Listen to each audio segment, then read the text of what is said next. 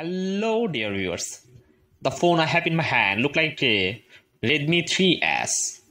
Now, today I'll show you how to turn on autocall recording in Redmi 3S phone. If you want to enable your phone autocall recording in these phones, you need to find the option called settings. After finding settings option, then click on settings. After clicking on settings, it will be presented with many options from here. Scroll down, you will see an option called system apps. Then click on system apps.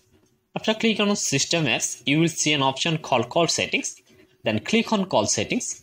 After click on call settings, you will see an option called call recording. Then click on call recording. After click on call recording, you will see an option called record calls automatically. If you want to enable your auto call recording option, just turn it record calls automatically, and your phone record calls automatically. Turn it on and your call recording service is now enabled. So viewers, if you want